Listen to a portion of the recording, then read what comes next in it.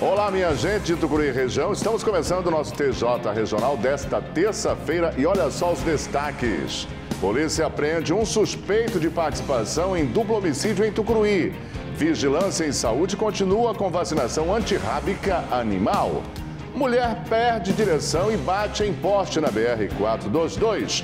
E esse é o nosso TJ Regional, que já está no ar.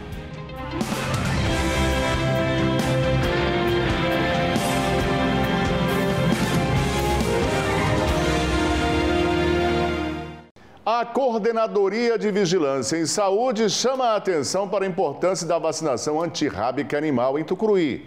Muitos animais ainda precisam ser vacinados. A campanha de vacinação para cães e gatos foi encerrada em janeiro deste ano. O número de animais vacinados superou as expectativas. Mas, de acordo com a Coordenadora de Vigilância em Saúde, ainda estamos um pouco longe do que seria o ideal. Por isso, os responsáveis pelos animais não vacinados podem procurar a vigilância sanitária. Nossa campanha, encerrou em dezembro, início de janeiro, encerrou a campanha de vacinação antirrábica animal, A nossa meta era 13.931, nós alcançamos 14.661, Então, nós imunizamos bastante. Mas faltou muito ainda, porque nós não fizemos esse ano casa em casa, nós fizemos pontos fixos, Então, muitos donos de animais não levaram, Nós fizemos final de semana, depois fizemos alguns bairros que não alcançam um bairro maior popularidade, nós fomos de casa em casa. E conseguimos. Esse ano, inclusive, foi até uma coisa que nós havíamos 8 anos que nós não conseguíamos ir nas ilhas. Nós conseguimos vacinar nas ilhas, com apoio da Prefeitura, da Secretaria de Saúde, conseguimos ir nas ilhas. Não fomos em todas, porque também o lago é muito intenso, muito grande, e não deu para ir em todas as ilhas, mas nós conseguimos vacinar numa faixa de aproximadamente 2.000 animais nas ilhas.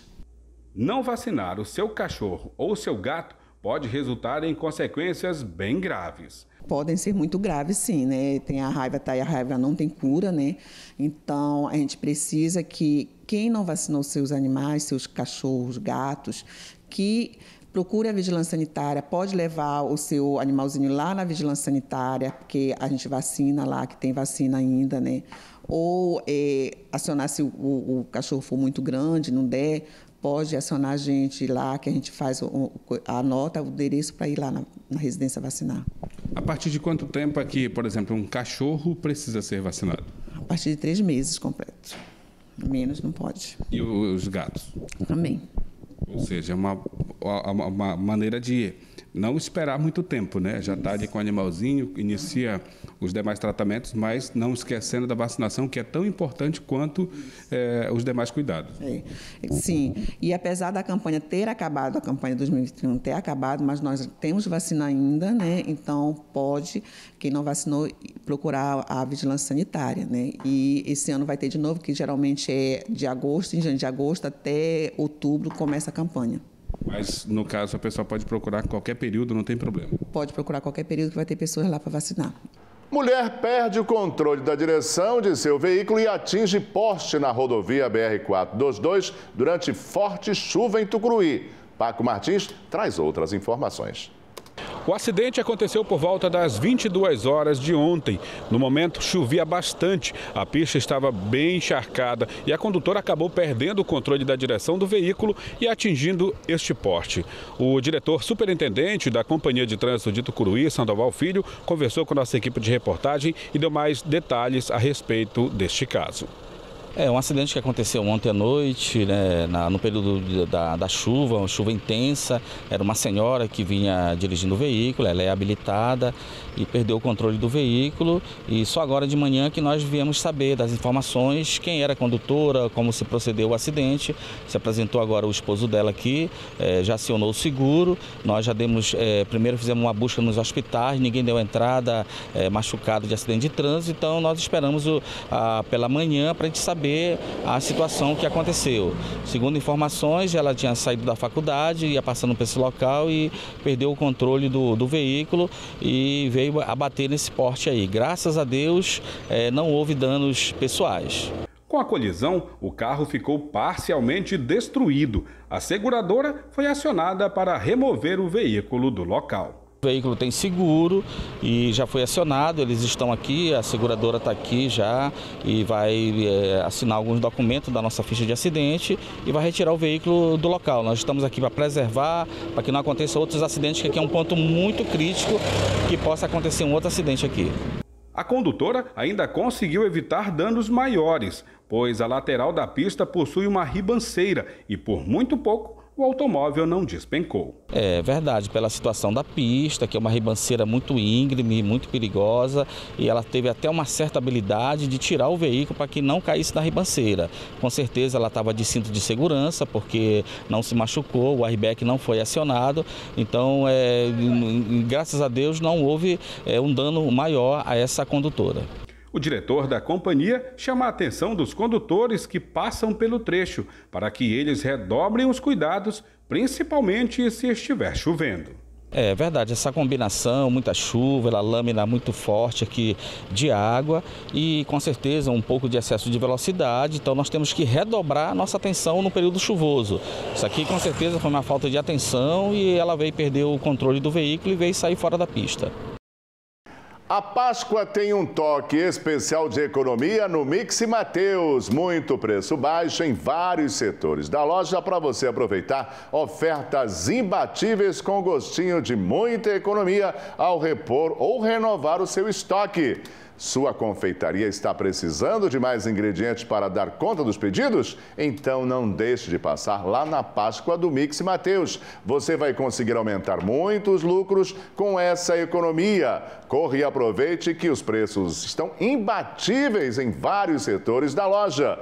Ofertas desde os perecíveis ao hortifruti, mercearia, açougue e muito mais. Seu estoque vai contar com toda a qualidade que o seu negócio precisa para crescer. Aproveite as ofertas também para abarrotar a sua despensa com qualidade que você e sua família merecem. Páscoa do Mix Mateus. Aproveite! Polícia prende um suspeito de participação em duplo homicídio em Tucuruí. Os crimes chocaram a população de toda a nossa região. Logo após ter conhecimento dos fatos, as polícias civil e militar deram início nas investigações e diligências para tentar localizar os acusados. Durante a noite, uma pessoa acabou sendo presa e outra foi identificada como envolvida no crime. O delegado Felipe Leal e o superintendente da Regional do Lago, Dr. Tiago Mendes, concederam uma entrevista à nossa equipe de reportagem, dando mais detalhes a respeito das investigações e desta prisão.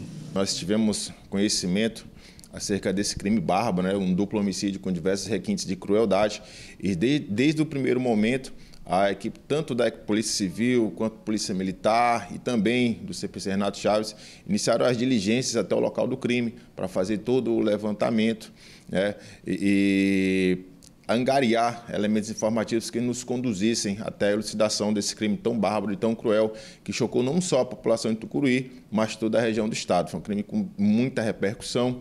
E então, a Polícia Civil, numa atuação investigativa percussiente, conseguiu angariar elementos informativos. O inquérito policial representou as devidas cautelares ao Poder Judiciário e nós já temos algumas informações para repassar à população acerca do resultado dessas investigações. O delegado Felipe Leal ele conduziu as investigações e vai passar maiores detalhes agora. De acordo com o delegado Felipe Leal, até o momento, 2 pessoas suspeitas de participação direta nos crimes já foram identificadas. Um deles já foi preso. O outro, identificado como Mateus, está sendo procurado. Foram identificados 2 indivíduos, como tendo sido minimamente os 2 como coautores dessa empreitada criminosa. Desses 2 indivíduos, um inicialmente já tinha sido identificado, que era o Mateus. Inclusive ontem pela manhã eu já explanei o nome dele, acredito que o pessoal já tenha conseguido imagens e a gente hoje passa novamente essas imagens sobre esse Mateus, porque ele é um indivíduo que está foragido, a gente já tentou procurá-lo várias vezes e não encontrou, e ele se evadiu do distrito da culpa, mas com certeza depois será encontrado. Hoje a gente já tem um mandado de prisão contra ele, está em aberto, ainda não foi cumprido, porque as diligências no sentido de capturá-lo ainda foram infrutíferas. Matheus será pego questão de tempo. E um outro indivíduo que já foi identificado e capturado numa ação aí conjunta da Polícia Civil e da Polícia Militar, com informações que foram trazidas aí pela equipe do plantão, que diligenciou desde o começo, desde o primeiro conhecimento inicial aqui da ocorrência, até mesmo foram bastante diligentes, como eu mesmo já parabenizei até a equipe aqui, particularmente aqui dentro da delegacia, e permitiram que chegasse rapidamente aí a elucidação dessas identidades, desses elementos, né? Parabéns aí para toda a equipe aí que participou disso aí. Agradeço aí ao apoio da Polícia Militar, que foi essencial, trouxe informações relevantíssimas aqui para a nossa investigação, que foi o que permitiu, inclusive também no sentido do coautor do Matheus, que é um indivíduo que já está capturado, as informações deles foram relevantíssimas.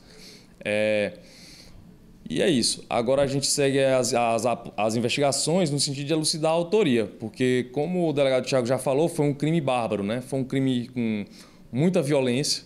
Com a prisão de um dos suspeitos, a polícia busca agora esclarecer a motivação de tamanha barbaridade. Pela questão do tamanha crueldade, é o tipo de crime que tem muita característica de tribunal do crime, né? De uma execução praticada por facções criminosas, no sentido de demonstração de poder e de violência para amedrontar a população e fazer essa demonstração de poder. Horas antes dos crimes acontecerem, as vítimas teriam se envolvido numa briga em um bar. Mas, para a polícia, isso não seria motivo de um crime tão violento. Não acredito que tenha sido a motivação principal uma mera briga de bar. Entendeu? Não acredito nisso. Porém, quem vai saber melhor, trazer mais informações, será o preso, né? Que será interrogado formalmente e a gente espera. Tem também outras diligências que estão pendentes ainda, né? Inclusive sobre a vida pregressa das vítimas. Possivelmente surgiram novas informações.